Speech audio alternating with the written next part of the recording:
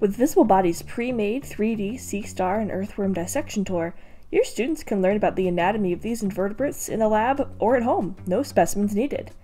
Let's walk through the tour together.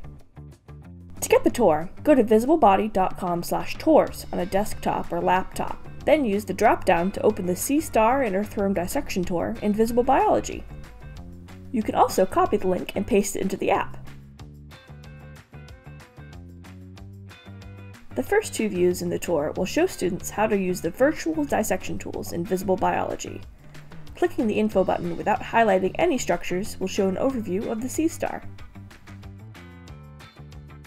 In View 2, have students click the epidermis of the sea star and use the book icon in the info box to learn about that particular structure.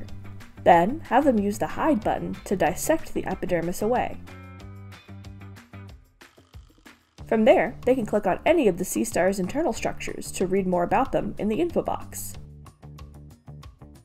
View 3 asks students to rotate the sea star to compare its aboral and oral surfaces.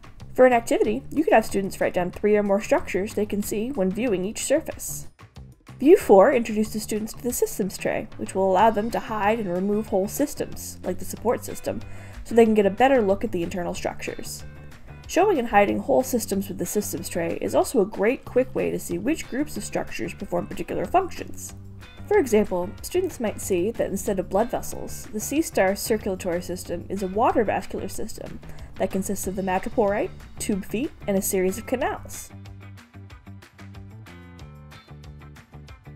View 5 shows the reproductive system of the sea star. View 6 and View 7 show the external and internal structures of the earthworm's reproductive system. Students can click on the labels to quickly access information about each structure, and they can skip back and forth between these views to compare and contrast the reproductive systems and process for each animal.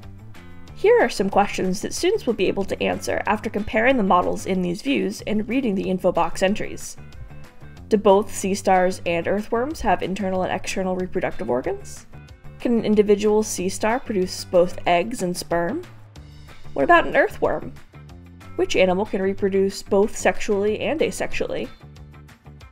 Want to learn more about virtual animal dissections and how to implement them in your classroom or lab? Visit visiblebiology.com.